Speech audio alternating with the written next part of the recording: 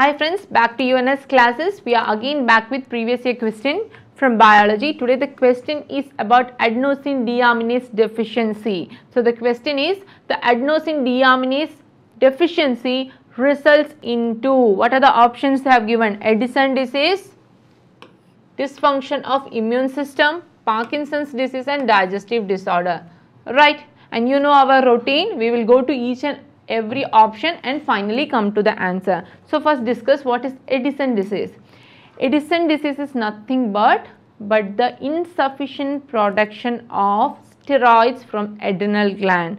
So where is adrenal gland? Adrenal gland is situated above a kidney. You know adrenal gland, right? Adrenal gland is which produces adrenaline also. The fight and flight hormone is produced from the medulla of adrenal gland, right? So that adrenal gland does not produce sufficient amount of steroid hormone, it will result in Addison disease. And the Addison disease have many symptoms such as adrenaline crisis, which may result in fever, convulsion, hypoglycemia and all. The other symptoms are seen in the skin. It may result in vitiligo, that is the pigmentation is very less, white patches on the skin, or it may lead to hyperpigmentation. It may also lead to low blood pressure, weight loss and also gastrointestinal problems such as digestion. It won't be having proper digestion, that is digestive disorders will also be seen in Addison diseases, right?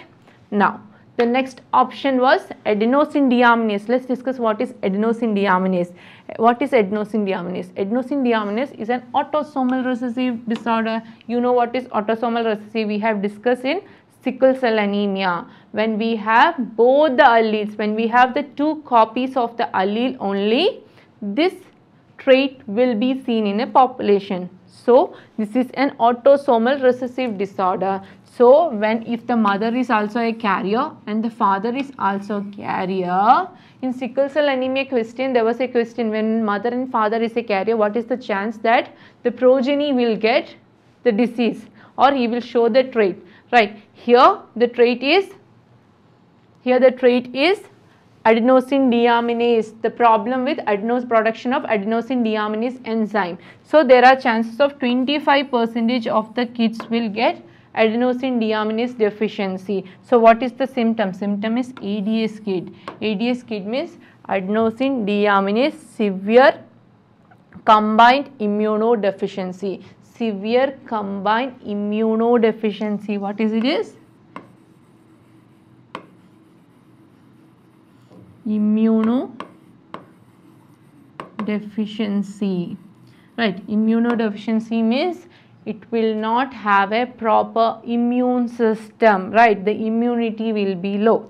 Okay, I think you got the point, the answer of the question, right? So what will happen? There will be very low immunity. And why there is a deficiency of adenosine deaminase? Because there is a mutation in chromosome number 20. And remember, this is an autosomal recessive trait. So both the alleles, when two copies of the defective gene is there only, it will be shown in the population. Now next option was Parkinson's disease, right? What is Parkinson? Parkinson is nothing but it's a disorder seen in nervous system.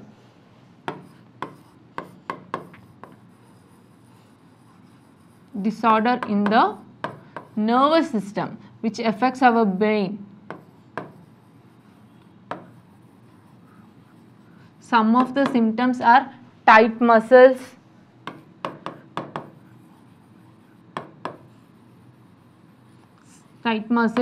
having problem in movement, tremors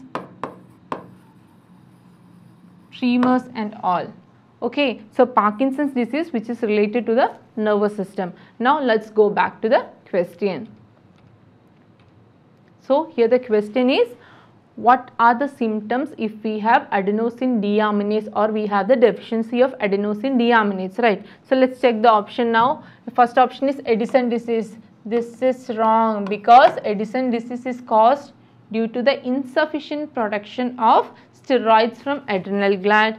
Now the second option is dysfunction of the immune system. See, when we have a mutation in adenosine deaminase gene in the chromosome number 20, what is the symptom? SCID, alle?